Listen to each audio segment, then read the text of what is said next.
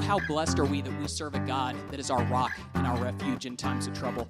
Let's lift our voices and sing today to the one who's the foundation on which we stand.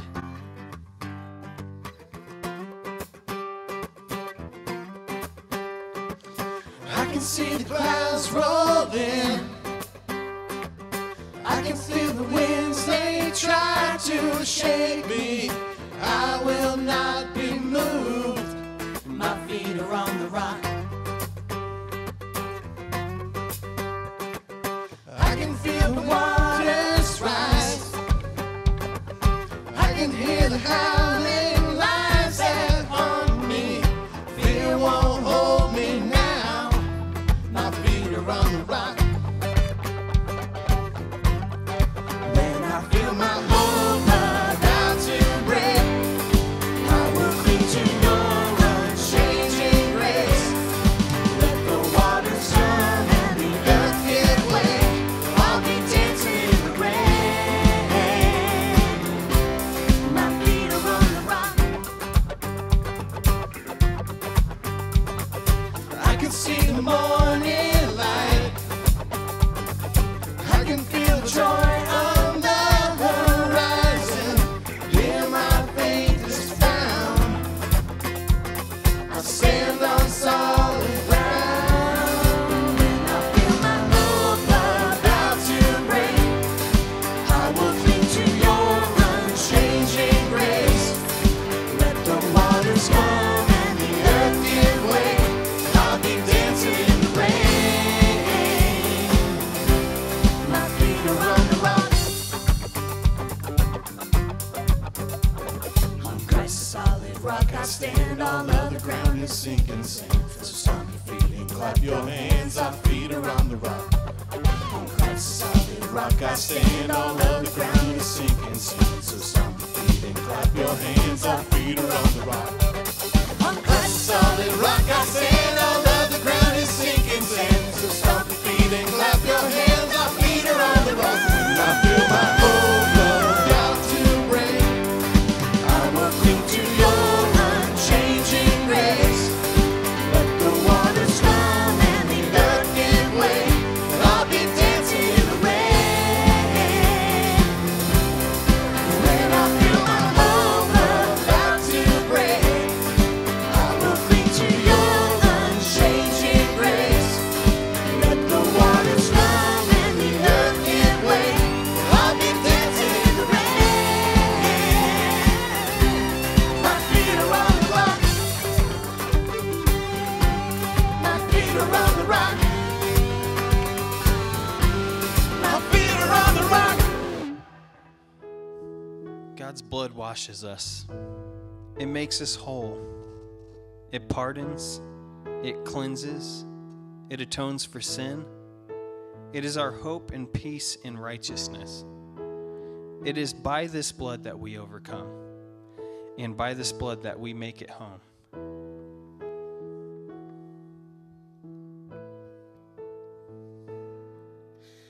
Oh, the blood, crimson love, price of life's demand. Shameful sin placed on him, the hope of every man.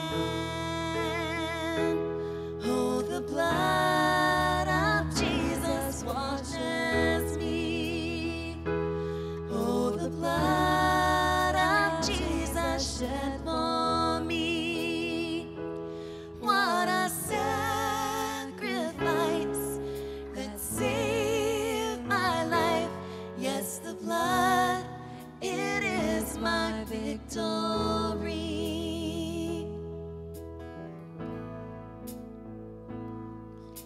Savior, Son, Holy One, slain so I can live. See the Lamb, the great I am, who takes away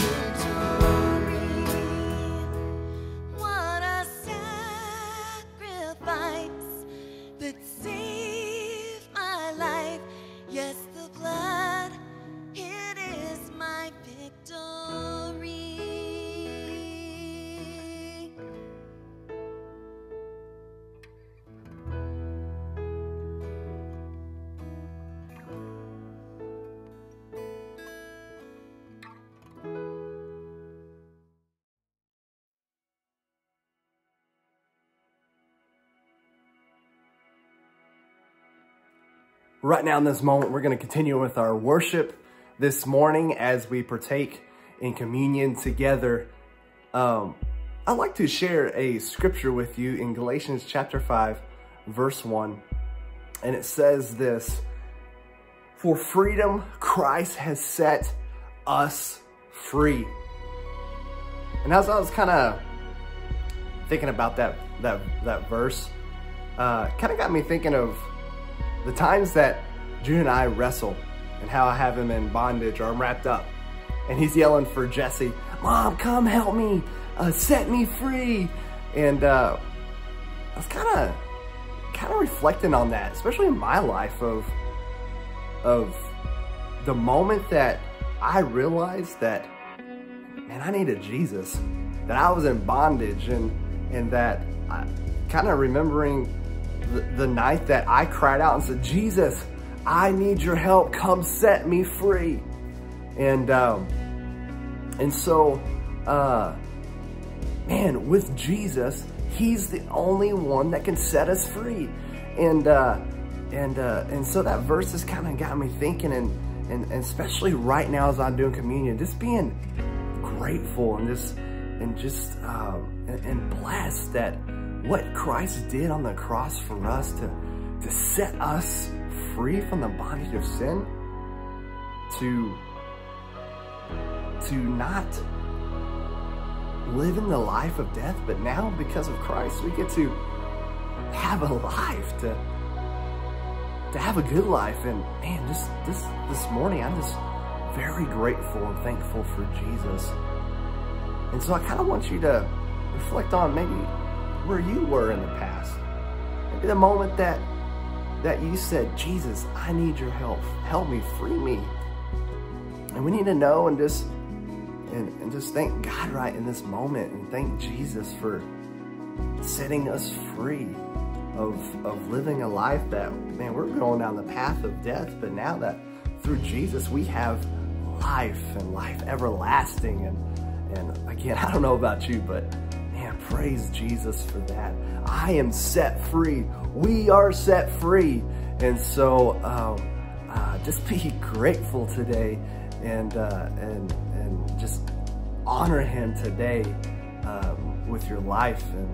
And so let me pray, and let's partake in communion and just honor Jesus and just worship him this morning.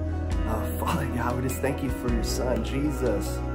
Only you can set us free. And this morning, that I am grateful. I am blessed that you have set me free, that I was on the path of destruction, but through you, I have life and life everlasting, Lord. I just thank you for your body that you gave, the blood that you shed. You are the perfect sacrifice. And we thank you for what you did on the cross this morning. And everybody said amen. There's a time that we all know by reading the Gospels that Jesus was with his disciples, and man, what a moment that could have been when Jesus got the bread and broke it, and he was looking into every disciple's eyes, and he's taking the bread and he says, "Guys, this bread represents my body that I'm going to be giving. Do this in remembrance of me." And so this morning, we're going to remember what Jesus said. So this morning, join me as we partake in the body together. And at the end, Jesus took the cup that represented the blood that was going to be shed. And he said, "This is the cup, the new covenant." And man, maybe what an intense moment with the disciples, trying to understand everything that Jesus is trying to say in that moment. But through the Gospels, we know what the new covenant is. We know what Jesus did on the cross. And so he took the cup and says, "Guys, this is my blood shed for you." And so this morning, join me as we partake in your blood.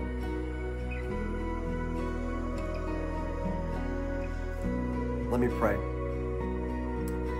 Again, Jesus, we thank you. We are blessed and we are grateful for what you did on the cross, the perfect sacrifice for our sins. Holy Spirit, I ask as we go forward and we listen to Pastor Russell's message that you have given him to speak to us, may we have an understanding of God's word, of how we can apply God's word to our life that will just make us better, grow up, make us grow stronger. And I pray that his word will be an encouragement to us today. Praise you. We lift your name on high. I pray this in Jesus' mighty name. Amen. As we look ahead to the next few weeks, we're going to be looking at a world that is still afraid as we open things back up. We may not know exactly how things will go, but we do know that one thing: God is good. He is faithful, and his mercies never fail us. And even if this is not the end to the pain you've been going through, that doesn't change the fact that he is good, and we are still in his hands today. Let's sing this new song together today that reminds us about the goodness of our God. I love you, Lord, for your mercy never failed me. And all my days I've been held in your hands. From the moment that I wake up until I lay my head, oh, I will sing of the goodness of God. And all my life you have been faithful. And all my life you have been so, so good. With every breath that I am able, oh, I will sing of the goodness of God. I love your voice. You have led me through the fire, and in darkest night, you are close like no other. I've known you as a father, I've known you as a friend. I have lived in the goodness of God. And all my life you have been faithful. Oh, and all my life you have been so, so good.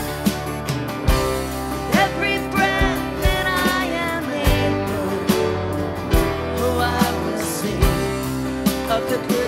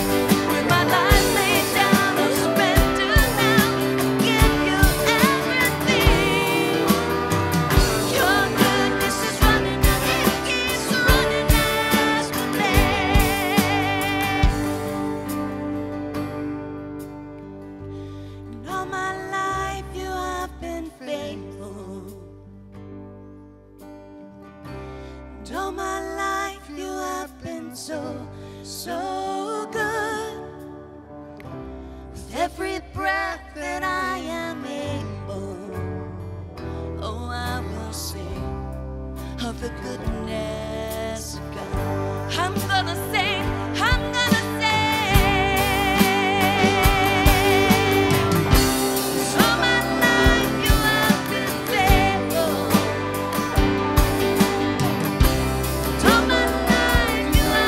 So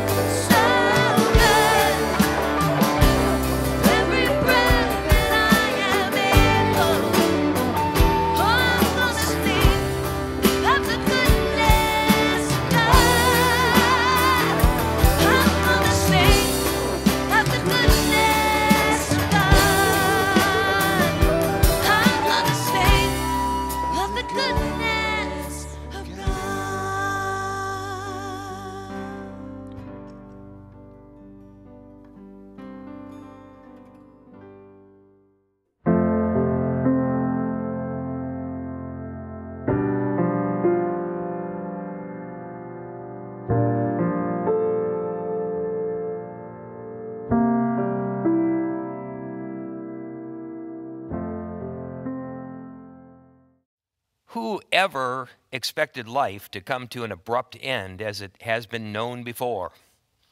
What was before? Well, all the busy daily activities that occurred every day for the women: shopping, cooking, cleaning, visiting, childcare, working, praying, doing devotions, Bible study, just all the stuff that makes up a day. For the men, pretty much the same thing: working, providing for their families, making plans for the future, praying, studying the Word, and again, all the stuff that makes up the day for a man. And then it all came to a halt, a gigantic halt. Not an intermission, for during such a time there is much activity, more like a parenthesis in which was nothing but blank space between the parenthetical markers. Certainly motions did abound: fear, panic, anxiety, worry about the future, worry about what the future would bring. Would the future bring suffering, isolation, separation, poverty, death?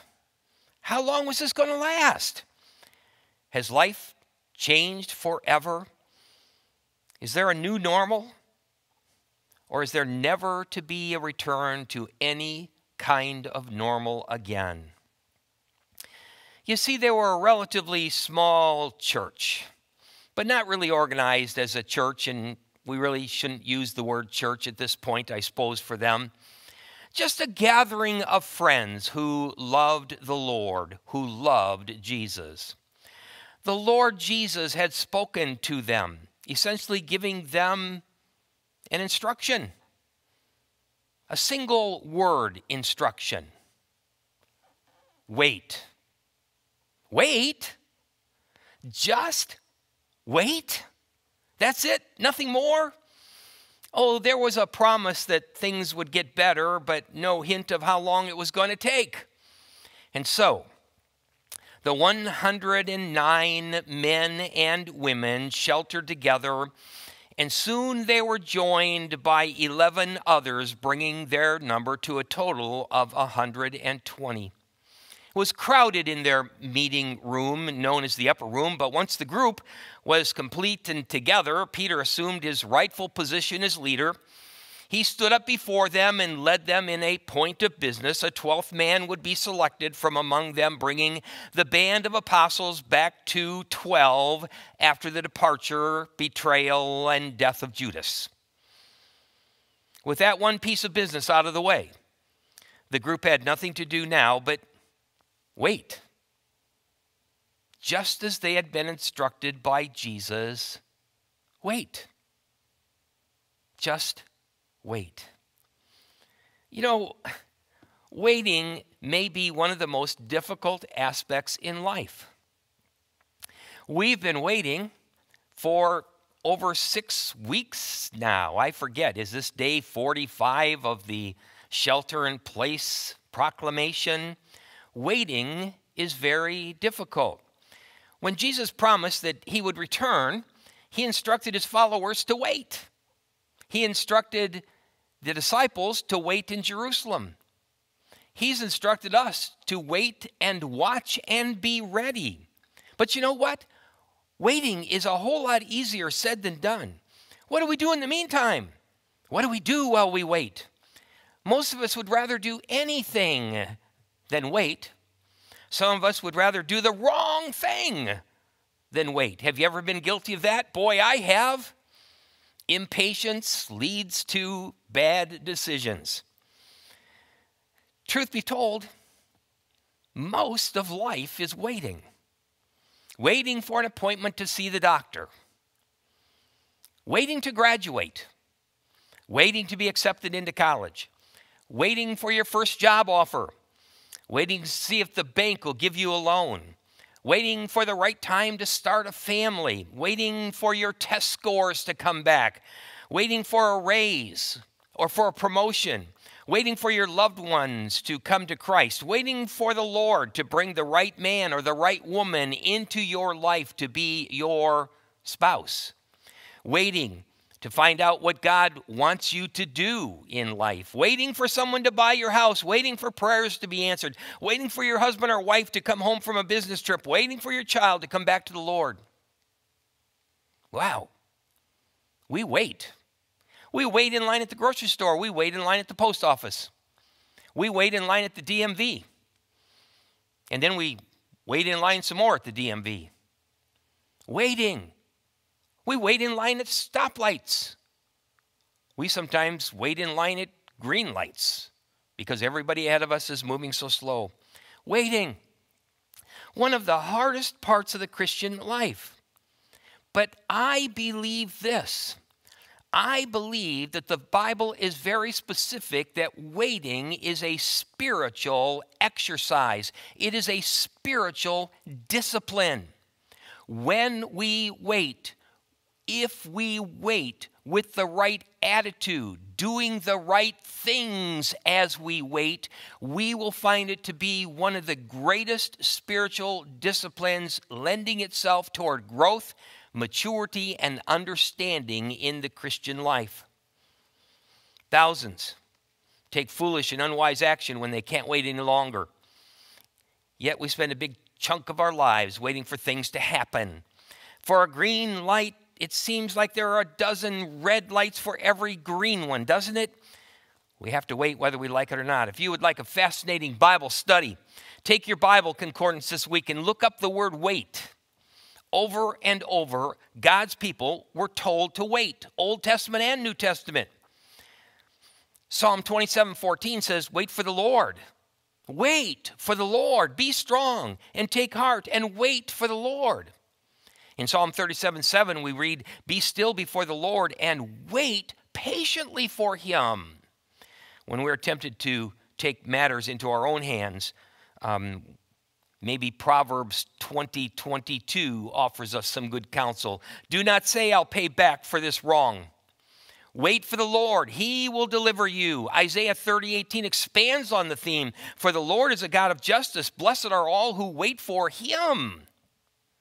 Perhaps the most famous, most beloved verse on waiting in all the Bible is Isaiah 40:31. They that wait upon the Lord shall renew their strength. They shall mount up with wings as eagles. They shall run and not become weary. They shall walk and not faint. How many of you feel blessed today because of the waiting time over the last 6 weeks? How many feel stronger today, more invigorated today, recharged because of your time of waiting? Well, in Acts 1:4, we've come to the last few days of the life of Jesus Christ on this earth before his ascension. We're in that mysterious 40-day period between Christ's resurrection and his ascension into heaven. And Luke tells us that on one occasion, just before the ascension, the disciples and Jesus shared a meal together. The conversation during that time turned to the future, to the time when Jesus would return to heaven and the disciples would be left with orders to preach the gospel to the ends of the earth. It's easy to imagine the excitement around the table that day and possibly conversation among the 11. I imagine that maybe it went something like this. Well, what do you want us to do, Lord? When do we get started? Let's draft a master plan and hit the road. James and John should start putting together a mission statement for us. Peter, work out a 10-year strategy. Get Andrew to help you. Matthew, you're an accountant, aren't you? You and Philip, run some numbers. See what this is going to cost us. See how much money we're going to need. Make some plans on how we can raise the kind of funding. We've got to get this ball rolling. Lord, where do you want us to begin? And Jesus' answer was simple and quite shocking to those over-eager disciples. Don't do anything yet.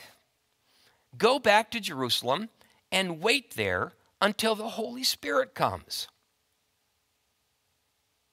I'm sure this must have come as a major surprise. Here's a critical insight, I believe. When God works among his people, his first step is to tell his people to slow down and wait for him. Oh, it's so easy to run ahead of God instead of waiting for God to move us. When the time comes, I believe the Lord will give the signal to move out. Until then, we wait. That raises a question. Why did the disciples have to wait for what God had already promised them? Couldn't they just name it, claim it, move on? From our text in Acts 1, I'm going to read in a moment. And from the Bible as a whole, we discover 5 reasons why God tells his people to wait on him. I'm going to ask you 5 questions this morning.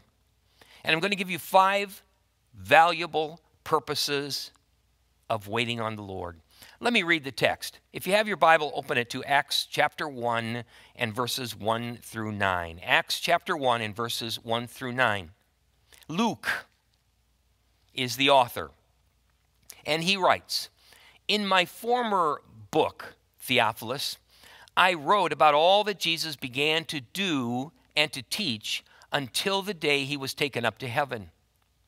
After giving instructions through the Holy Spirit to the apostles he had chosen. After his suffering, he presented himself to them and gave many convincing proofs that he was alive. He appeared to them over a period of 40 days and spoke about the kingdom of God. On one occasion, while he was eating with them, he gave them this command: 'Do not leave Jerusalem, but wait for my gift. Wait for the gift my Father promised. For you have heard me speak of it. For John baptized with water, but in a few days you will be baptized with the Holy Spirit.' Then he gathered around him and asked him, Lord, they gathered around him and asked him, Lord, are you at this time going to restore the kingdom to Israel? Is this the time of the military takeover?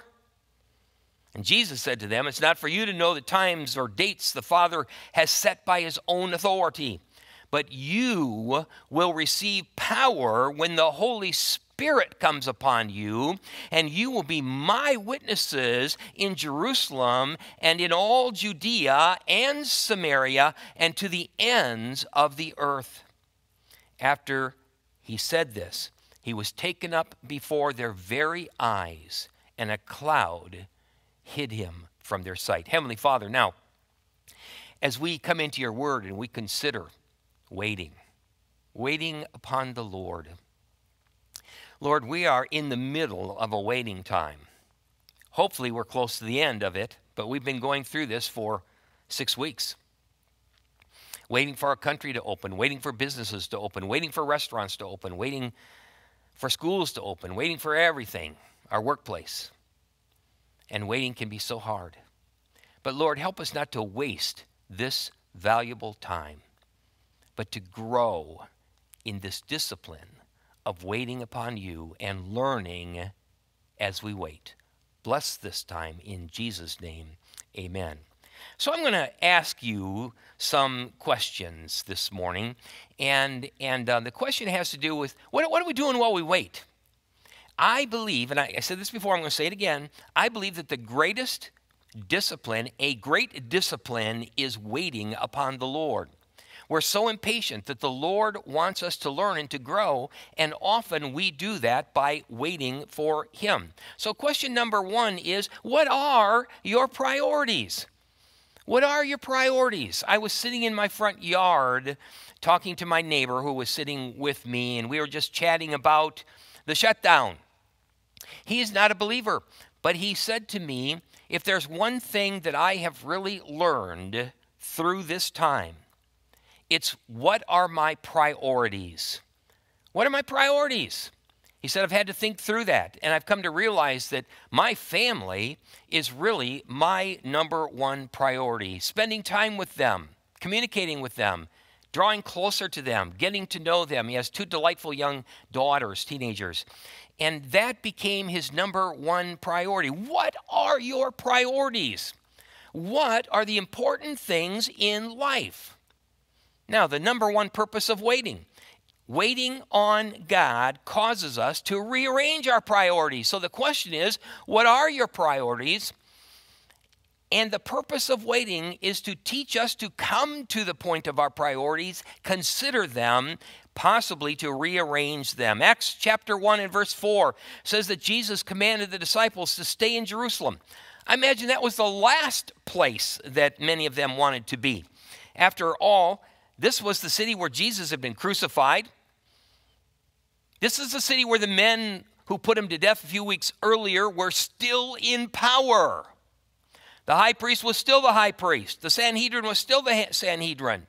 The Romans were still the Romans, and the enemy was still the enemy. If they killed Jesus, why wouldn't they kill his followers? Don't you think they wondered that as they waited in the upper room? Certainly, all the uproar surrounding the death of Jesus would have made them even angrier, these crowds, these authorities that were in charge. Jerusalem was no longer a safe city for the disciples.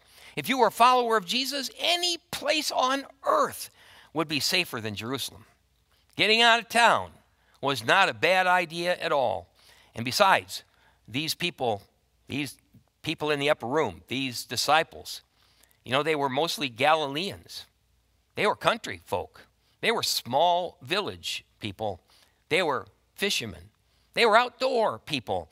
They're in the big city.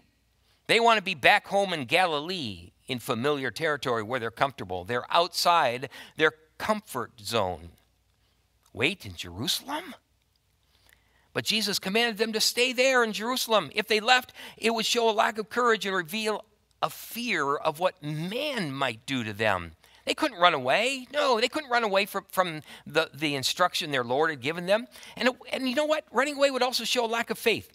As if they couldn't trust an unseen master to help them. They had trusted their master when they could see him, but now they must trust an unseen master. It would mean leaving the battlefield and admitting defeat if they were to run away and go back to Galilee, and this they could not do. There's another argument they might have made. They might have come to a good conclusion for why we should leave Jerusalem and launch out. Maybe the argument could have been, hey, the world needs to know about Jesus. Look at this incredible thing. Jesus rose from the dead. We need to go tell people. Jerusalem already knows about him. This city murdered him. Let's go somewhere else and spread the good news. That's a noble cause.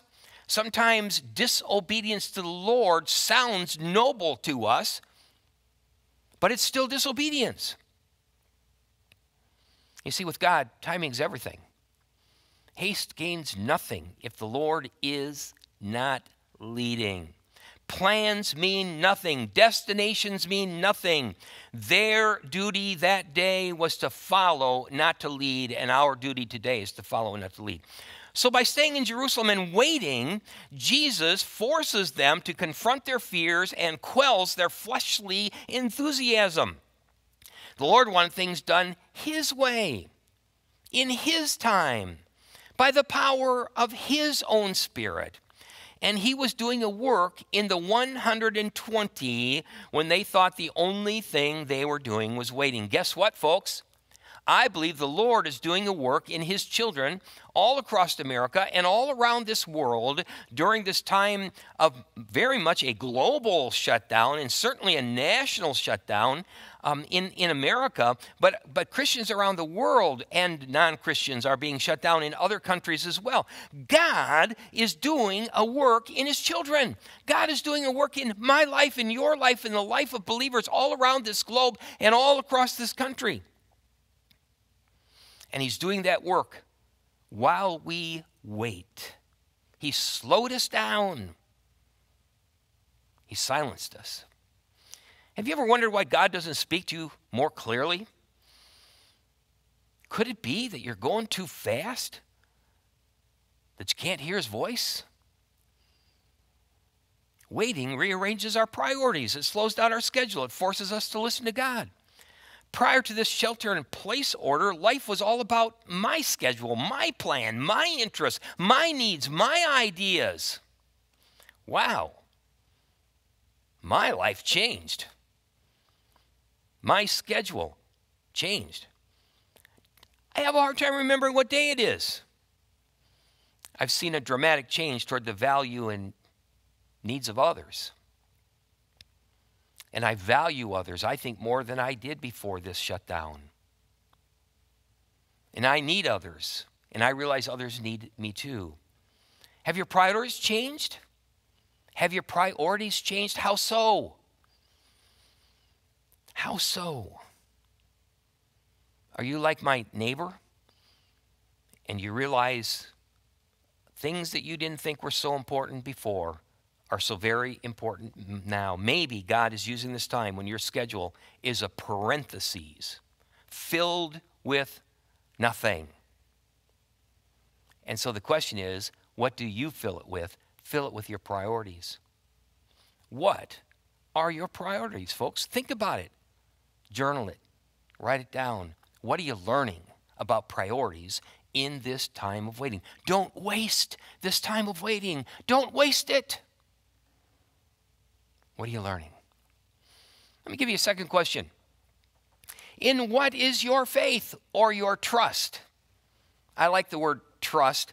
Faith, we use faith a lot. And I like the word faith. But what is faith? Faith is trusting God in my life, believing that God is in control, God is in charge, God has me securely in his hands, he cares for me. In what is your faith? In what is your trust? And purpose number 2 of waiting on the Lord, waiting on God, is a test of our faith. It's a test of our trust. You see, it's easy to trust God for everything when you have needs of nothing. It's easy to say, oh, yeah, I have faith in God. Well, what are you trusting him for? What is your faith in God centered around? Jesus gave specific instructions in 3 areas to the disciples. Number 1, he told them what to do. Wait. Wait. Parameno is the Greek word. Parameno. Perimeter. To draw a circle and stay inside of it. That's the meaning of the word. Draw a circle and stay inside of it. Wait. Number 2, he told them where to do it. Jerusalem. Number 3, he told them what to wait for. Now listen to this. He said that the promised gift of the Father was going to come to them. The promised gift of the Father. Now we know that that promised gift was the coming of the Holy Spirit. The word promise in the Greek is the word announcement. The word for gift is not in the Greek, by the way, here. It uses the word gift, but it's the promised announcement of the Father. The Father's going to announce something. You want to be there for the announcement. Don't miss the announcement. And Jesus told them, wait in Jerusalem for the promised announcement. Jesus didn't tell them how long to wait. They had no idea whether they should wait a week, a month, a year, 10 years. Would they wait 40 years like Moses and the children of Israel in the wilderness? And they didn't know what they were waiting for. Now, if I told you, wait, and the Holy Spirit is going to come upon you, you understand the meaning of wait, although you won't know how long, but you certainly understand the meaning of the Holy Spirit. That he would come upon you, empower you, change you, direct you, comfort you, guide you, help you. We understand the Holy Spirit. The disciples didn't understand the Holy Spirit. Jesus had taught them about the Holy Spirit. They had no idea what the presence of the Holy Spirit really was going to mean to them. And so, what did they think? Can you imagine their confusion? Wait for an announcement? And that's going to come in the form of being baptized or immersed in the Holy Spirit, which is holy, hagios, pneuma, wind or breath. So there's going to be a holy wind, and we're going to be baptized in a holy wind. What could that mean? How will we know? You know what? Some of us are in the same place right now. We're waiting and we don't know how much longer we can wait. We don't know how much longer we can hold out. Some of us have cabin fever. We're going stir crazy. And we wonder how long we can survive with the only places that we can go are the gas station, the grocery store. Others of us can handle the shelter-in-place declaration, but we've been waiting for something else. Some to maybe find a spouse to marry. some to find a new job or a job. Some have been waiting for the salvation of a loved one. Others, a wandering child to come home. You wonder if prayer is a waste of time because God hasn't answered your prayers. Perhaps you've been waiting for months or years already, maybe decades, and deep inside you, you feel like giving up. Remember Abraham and Sarah, who waited 25 years after God came to them and promised that they would give birth to a child, a son? 25 years. By the time they did, Abraham was 99 years old and Sarah was 90. Remember also what happened when in a moment of weakness they took matters into their own hands and Ishmael was born, and the Jews and the world have suffered that decision to this very day. God makes us wait so that our faith will be put to the test. Can we trust Him? Can we trust Him? In what is our faith? Are we really trusting God? Moment by moment, day by day, week by week, month by month, are we trusting God? How's your faith doing during this time, folks? How's your faith growing? Like the disciples, we may not even know what we're waiting for. I hope I'm waiting for things to get better, but am I waiting? In fact, things are going to get worse? Now, I don't believe so, but some of the predictions are we haven't seen anything yet. But my question of you is, have you given this time to God? Are you talking to Him? Asking Him to guide you? Asking God, what do you have for me in this time? Don't waste the time, folks. It is too precious. These weeks of sheltering are too precious. Don't waste them spiritually. Where's your faith? What are you trusting in? Are you trusting in a cure? Are you trusting in a vaccination? Are you trusting in the store having what you need when you go there? Or are you trusting God to reveal Himself to you as never before during this time of waiting? Receive the holy breath of God upon your lives. Here's His announcement. Listen to me. That's God's announcement. Let me take control. Let me take charge. Let me fill you with my presence. Hear His announcement to you, folks. And the announcement that He makes to you may only be intended for you. What is God saying to you during this time? How has your faith increased? How has your trust been magnified? Take a moment with pencil and paper. Answer the question. What are your priorities? How is your faith growing? Now let me ask you question number 3. How pure are your motives? How pure are your motives? That's an interesting question when you think about it.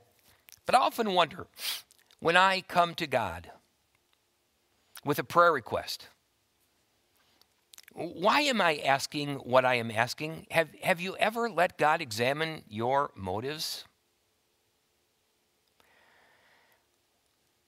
Sometimes when I pray, God will check my spirit.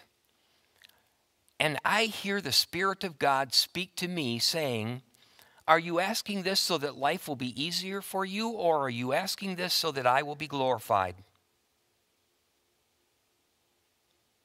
Wow, that's a convicting question. What is it I really want? When I'm sick and I pray for healing, is that so life will be easier for me, or is that so that God will be glorified? And what if God would be more glorified through the strength He manifests in me through the sickness, as He did with Paul? Then is that what I want? What is my motive? Is my motive pure? Is my motive godly? Is my motive righteous?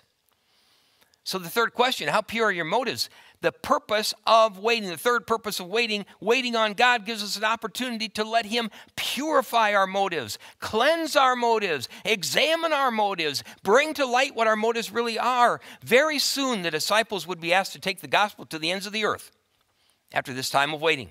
Very soon they would take the gospel to Jerusalem, Judea, Samaria, Galilee, and to the end of the world.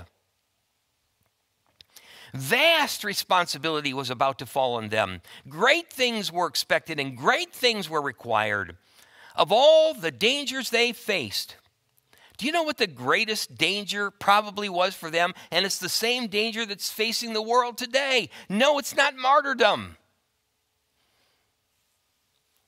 No, it's not rejection of the gospel. That's not our issue.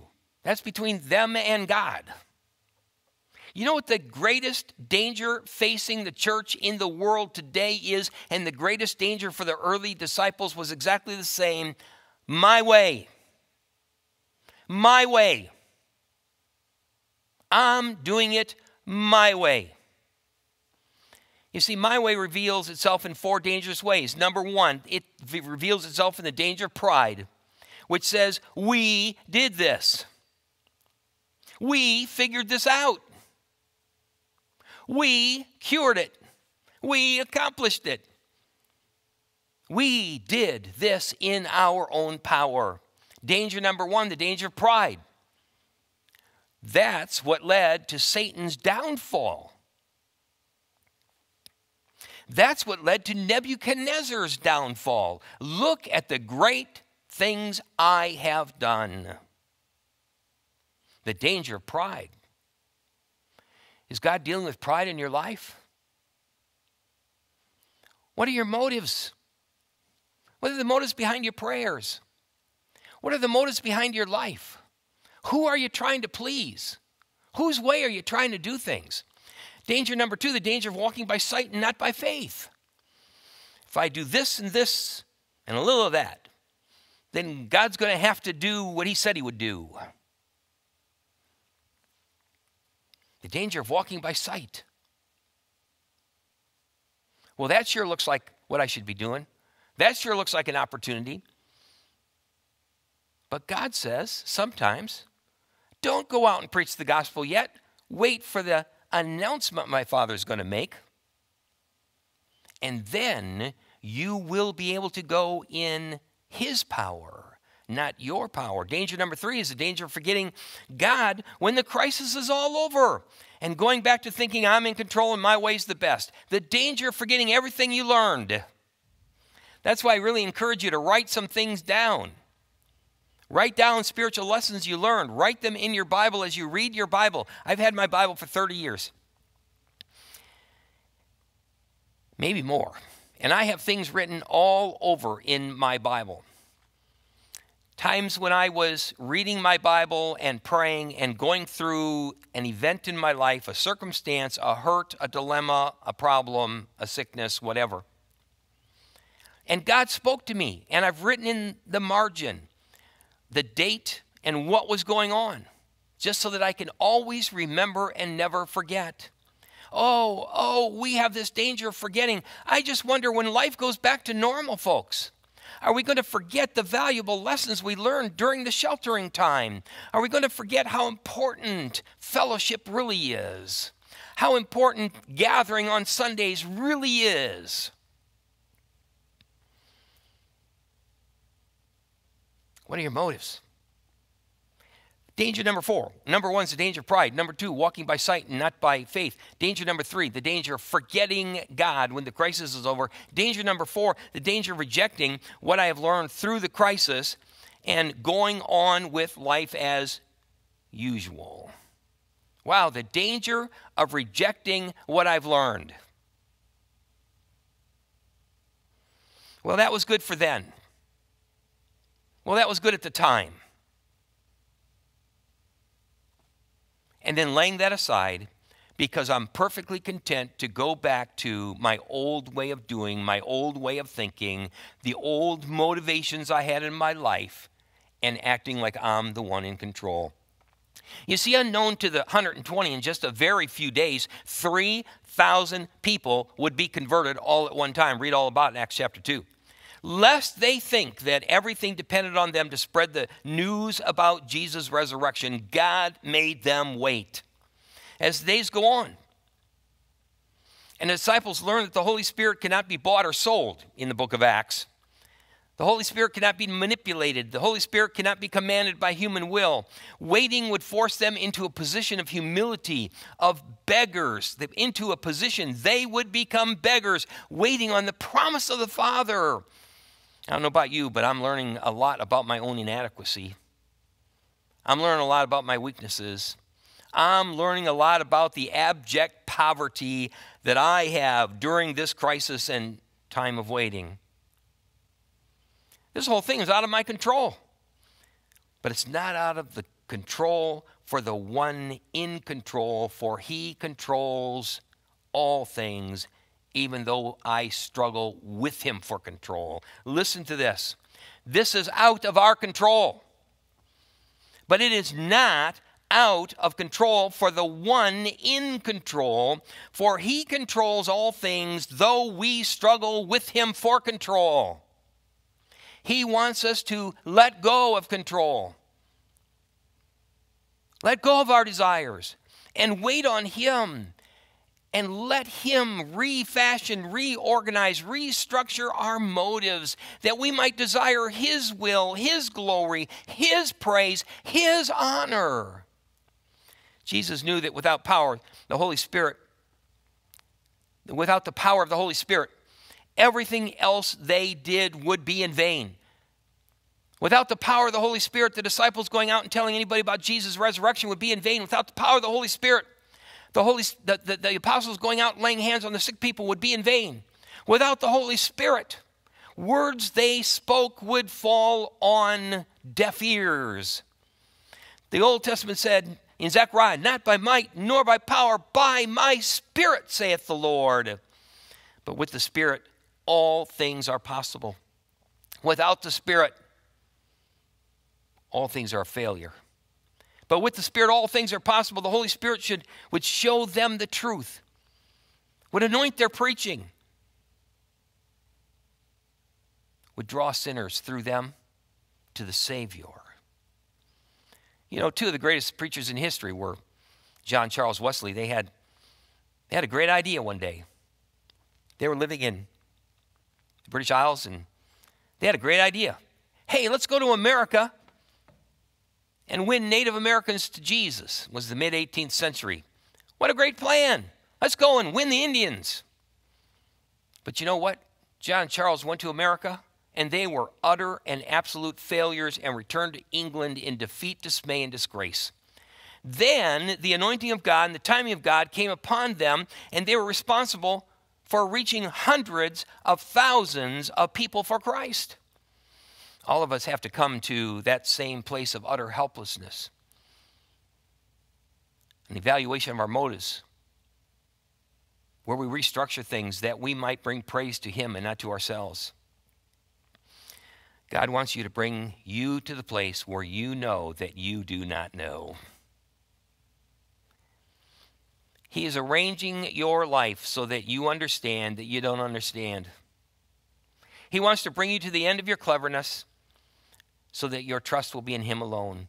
Waiting purifies our motives, because in the long hours while we wait, our pride crumbles and we realize that everything depends on God. Why do I want this shelter-in-place time to be over? What will I do then? What am I learning now? Will I remember my spiritual lessons? Have I allowed God to work in my life and to bring needed changes in motives? Am I just going to revert back to my old way? My way? Question number 4, how's your gratitude?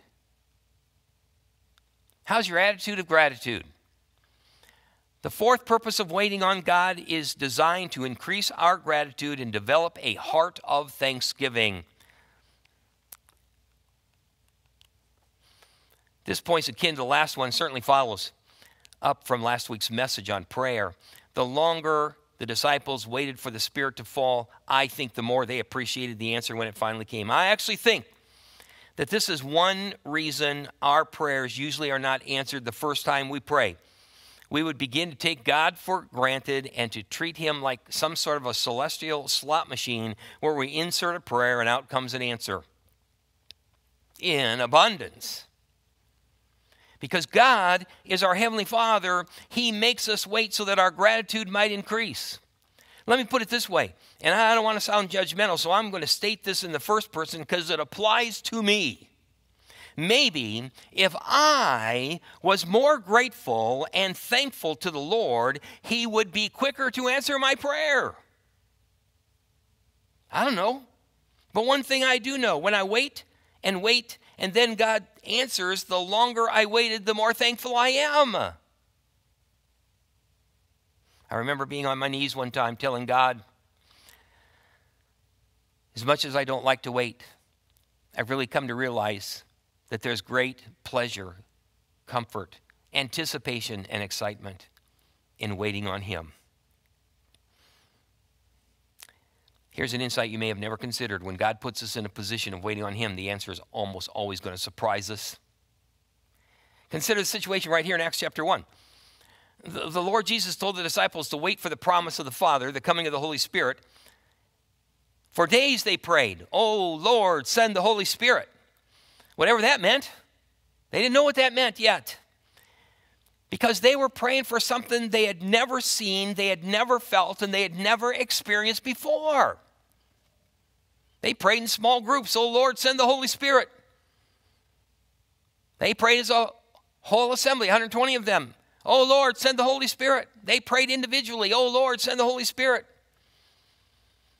They probably lifted up their hands and said, "Oh, Lord, send the Holy Spirit." Now, they knew something about the Holy Spirit from the Old Testament, even more from the words of Christ, but they really didn't know what they were praying for. They certainly had no idea of what was about to happen on the day of Pentecost. I can imagine a conversation among them on that day. Now, this is just my imagination. How much longer do we have to pray? I don't know. Well, how are we going to know when the Holy Spirit comes? I don't know. What if the Holy Spirit comes and we don't know it? What if the Holy Spirit comes and we missed it? We didn't notice. We didn't realize that was it. I don't know. Stop talking about it and keep praying. Pray for the Holy Spirit. So there they were on the day of Pentecost, praying, not knowing when the Holy Spirit would be sent.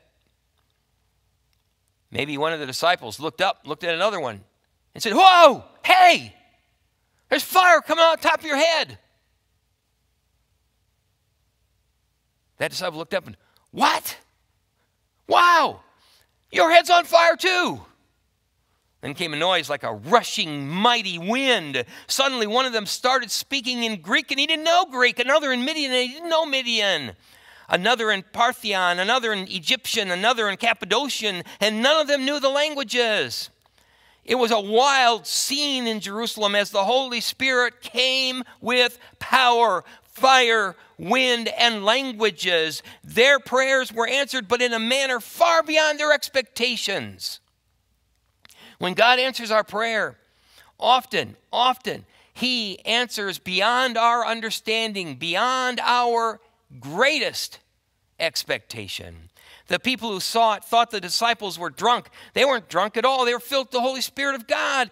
God was doing things his way. Had they not waited, they'd have been going out doing things their own way. But now they were going to do things God's way, and God was doing things right now his own way. He's the God of great surprises. He makes us wait so that he can surprise us in the future and increase our gratitude when the answer finally comes. How's your attitude of gratitude during this time? How's your attitude of gratitude today? What have you thanked God for today? What have you thanked God for this last week?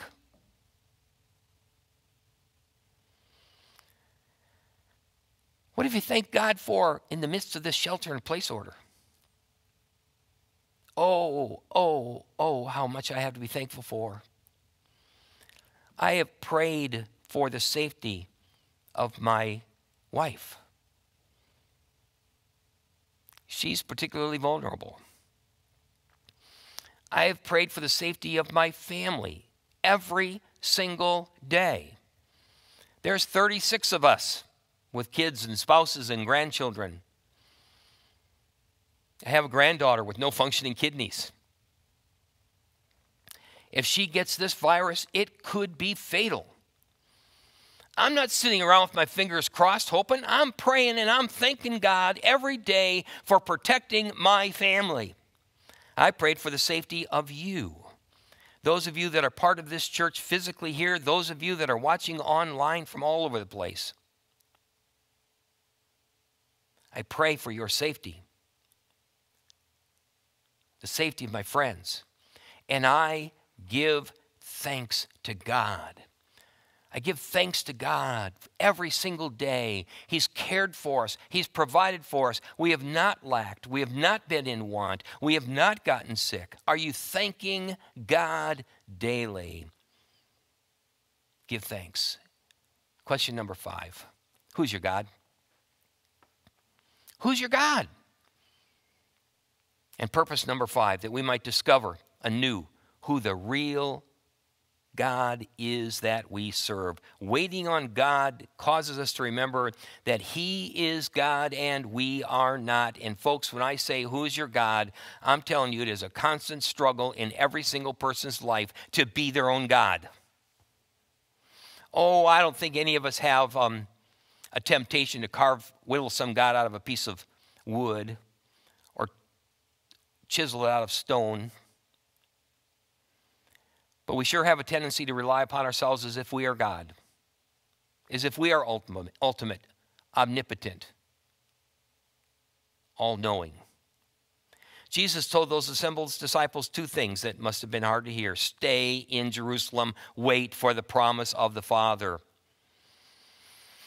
Now Luke tells us, because Luke wrote this, that verse 4 that says stay and wait, Luke tells us that he commanded them to do that. Luke uses that word, commanded them to do these things.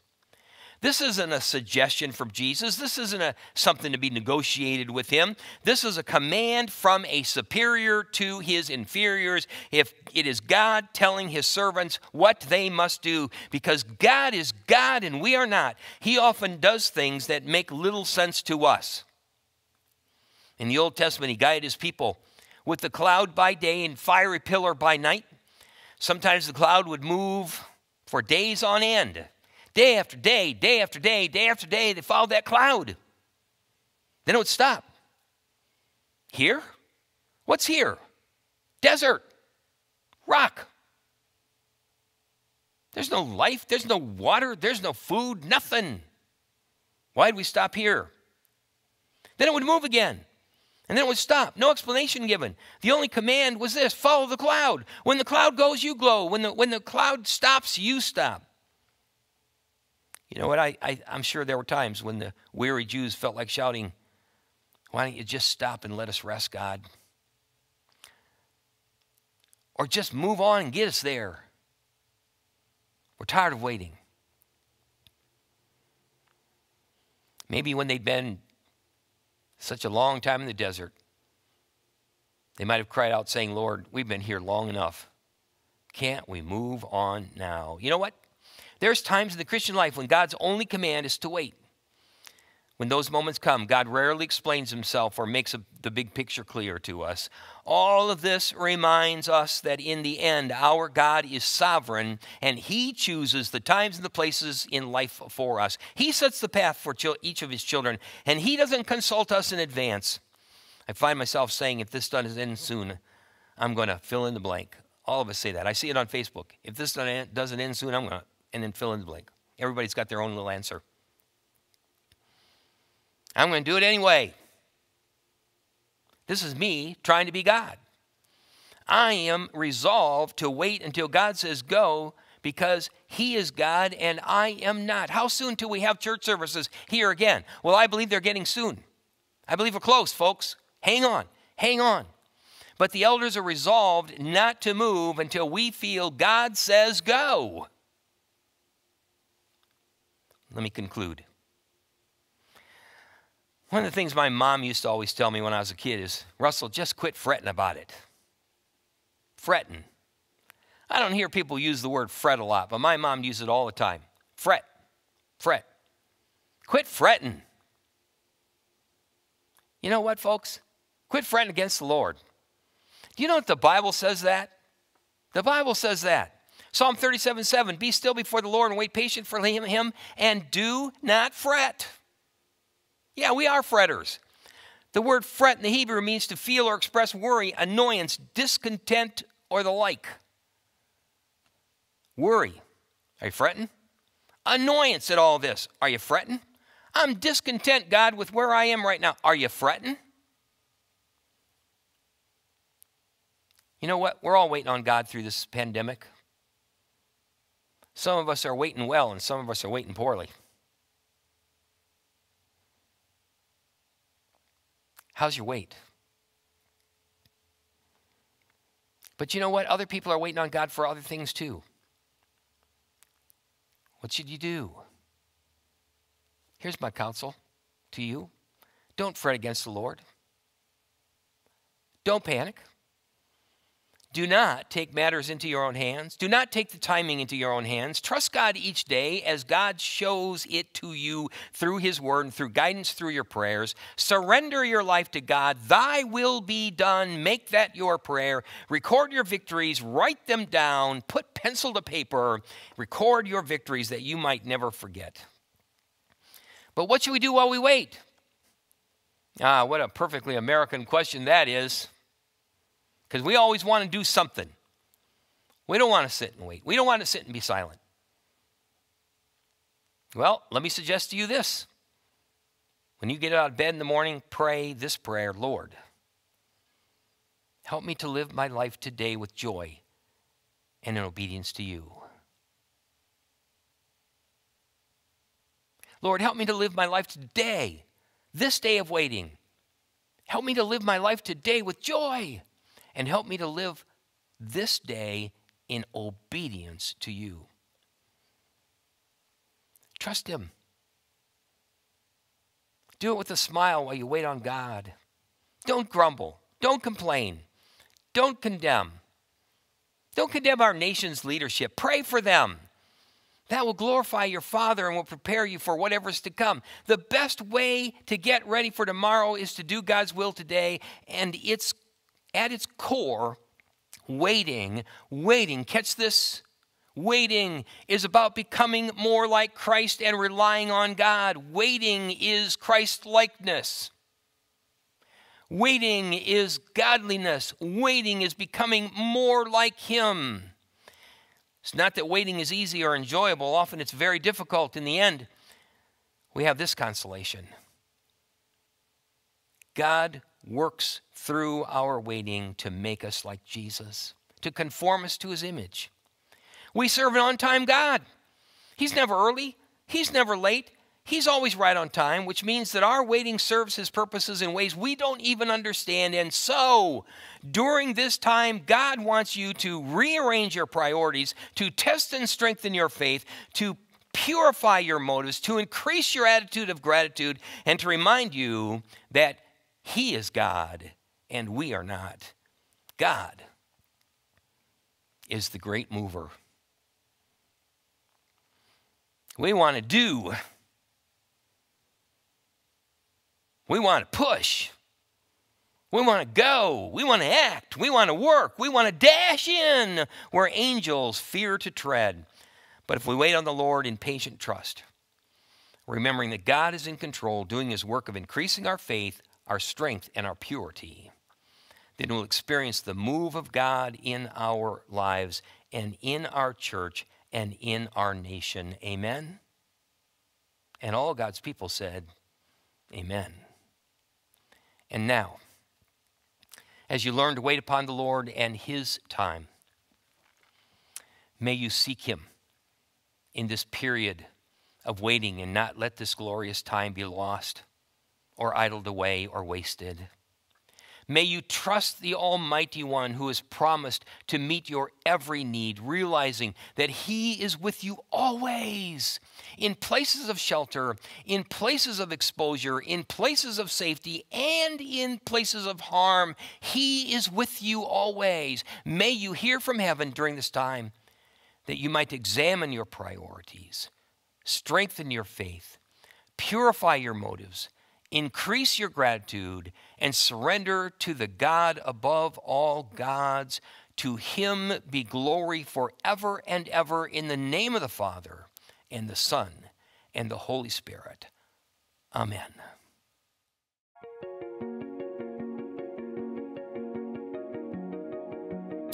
Thank you so much for worshiping with us today. As I mentioned before, the financial needs of this church will continue to exist, even as our many ministries and services are canceled. The church will still be here when all of this is said and done. And so we still have monthly bills to pay, utilities, mission support, and salaries. We need your help. So what can you do? Pray and continue to obey the Lord through your financial giving. If you're watching online, you can give through the mail by sending a check to the church, or you can give online by going to the church website and clicking the donate button. May God bless your faithfulness to Him.